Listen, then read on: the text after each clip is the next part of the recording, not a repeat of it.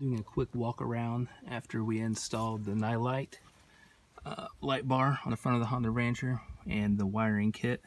And we put the relay here in the back and ran the wires to the battery from here. As we come around, I've got it going directly into the battery.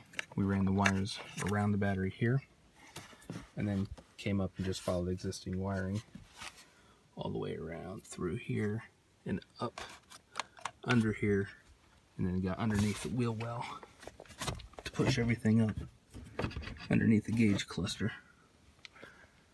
So then it comes around. The on-off switch is right here for now. I plan on mounting it up here once I get all the fairing back on.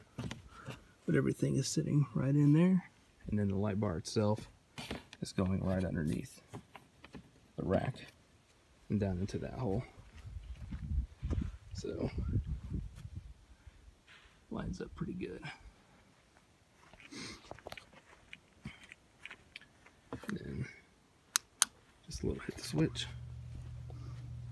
and we're in business. Got everything back together. Went for a little ride.